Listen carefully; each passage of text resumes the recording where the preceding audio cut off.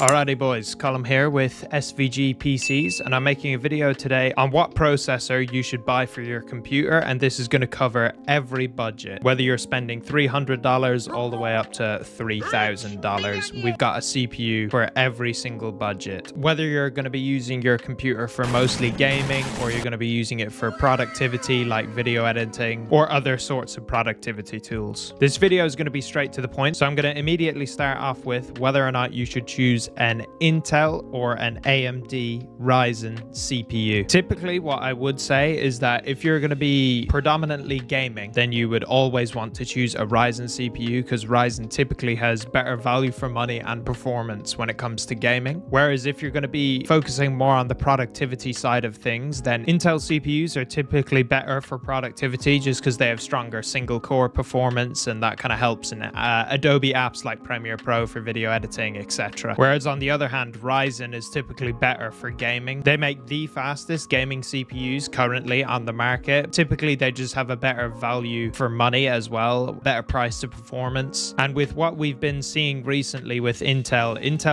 it's going in the gutter. Like, the stock price has been going down for, you know, the past 5 years, especially since Ryzen really started to pick up speed and AMD kind of disrupted the market for them massively. Overall, now is probably quite a good time to buy a CPU, because what we're going to see in the future, if Intel does completely collapse, that AMD will have no competition. And unfortunately, as many of you probably dislike Intel, if there's no competition, then that just means AMD has a monopoly on the market. And we've seen it within Nvidia, where if there is a monopoly on the market, then we always see prices rise. Hopefully, you know, Intel will figure something out and get their shit together. That's where we're at for now in terms of the Intel versus Ryzen. So typically, if you're going to be doing more productivity based stuff, always go with Intel, whereas if you're mostly going to be doing gaming type stuff, then go with Ryzen. I'm going to start off by giving a list of all the CPUs that you want to be doing for your gaming builds, and then I'll address the productivity CPUs towards the end of the video. Starting off with our ultra budget processor, this is going to be the CPU that you want to buy if your build's anywhere from the $300 to $500 kind of range, and that is the AMD Ryzen 5 550. This is the best budget gaming CPU that they make right now, and as of currently, it's £64, which is super cheap. Anything below that, like the 4500 or the 4100, I would argue is just not worth it, because you're saving, you know, maybe $10 to $20 maximum, but you're getting significantly worse performance. The 550 is the sweet spot for ultra budget PC gaming. You compare this with most lower tier graphics cards, and most of the time it's still going to be your graphics card being the limiting factor, the bottleneck, rather than the CPU. Moving up from that, the next step up for the $500 to $700-ish, $800-ish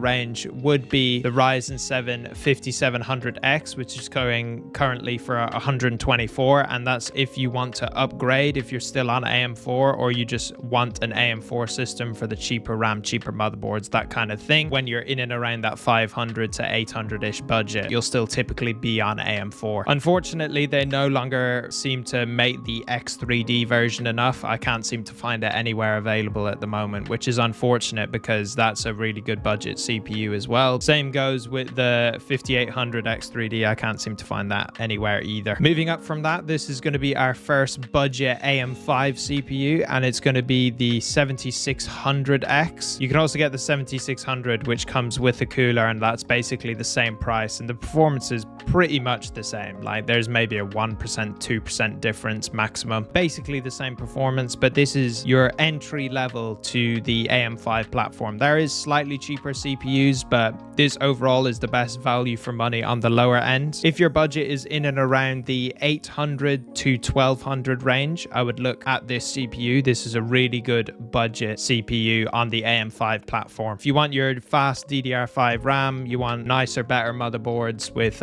more support for things like PCIe Gen 5, etc., then this is the CPU that you want to go for if you're in that 800 to 1200 range. Moving up from that, if we're still in the 1200 but kind of moving up to, like, you know, the 1500, 1600 range, spending the extra little bit of money to get the 9600X for that very marginal but still noticeable performance bump that you do get from moving up to the 9000 series over the 7000 series is definitely worth it, in my opinion, especially especially if you're planning on spending around $1,200 and up. For the very small difference in price, you know, you might as well get your extra little bump in performance as well. Moving up to kind of the big boy leagues in the 330-ish range, we've got the older generation. We got the 7000 series 7800 X3D. Now, this used to be one of the best gaming CPUs on the market when it did come out not too long ago, and this is still an amazing CPU. I think the price to performance on the high end actually can't be beat currently, so this is a really good option if you're going to be spending, you know, kind of $1,600 and up, nearing to that $2,000 range. And now going into the really big boy leagues, we've got the 9800 X3D,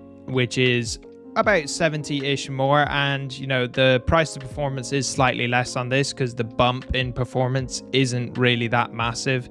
We haven't seen a generational leap, I would say, between the 7000 series and the 9000 series. There's definitely like a noticeable marginal bump in performance. If you want to spend the extra 70, I would say overall it's pretty worth it. And then moving up to the balls to the wall, you have no budget, you just want to spend as much money as possible. So this is kind of the 3000 and up, you know, crazy gaming PC. For 600, we've got the 9950 X3D, and this is the fastest gaming CPU that you can currently buy on the market. AMD's absolutely killed it in terms of gaming performance, so we typically see that the X3D does significantly better performance in games. So if you can pick this up, if you got an infinite budget and you're just rich, then definitely pick up this CPU if you want to see the best performance in games. So that covers the gaming side of things, and we're going to move on now to the video editing portion. An important thing that I want to know when you buy a Intel CPU,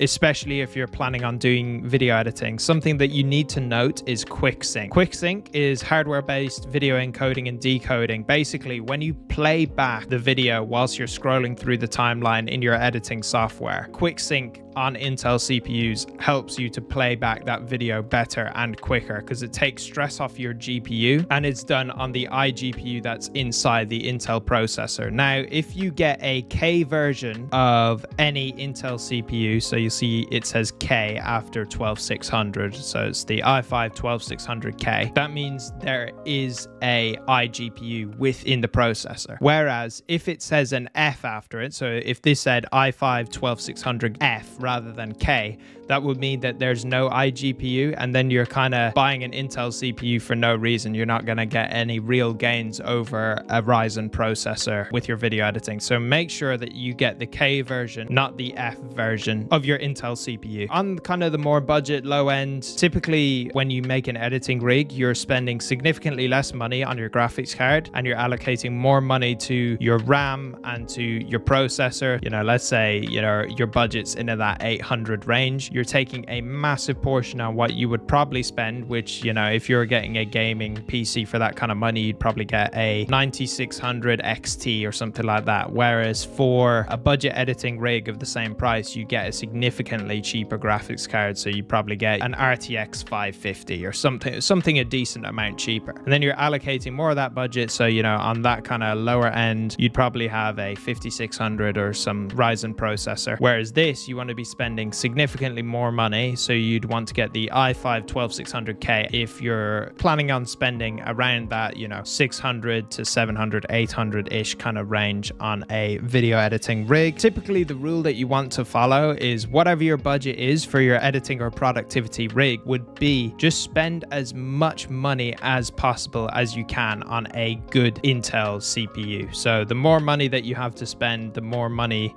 that you allocate towards getting a good Intel CPU, and make sure it's the K version. I'll give you some more examples here. We've got the i7 4700K. If you're planning on spending, you know, around about 1,000, maybe slightly more. And then moving up from that, you also have the i9 14900K. Now, I'll admit to you right now that I don't know particularly a huge amount about Intel CPUs. I do video editing. However, I also game, so I have a Ryzen CPU. I would recommend kind of looking a little bit deeper into more reviews on what is the best Intel CPUs to buy for specific budgets. But this is kind of just a basic overview that I can give you right now from what I currently know. Obviously, I've got to plug us, SVGPCs. So we build custom gaming rigs for your budget. So you can come down and click this button right here. Just tell us how much you want to spend on a gaming PC, and then we'll build a gaming PC within your budget that gives you the best performance for your money. So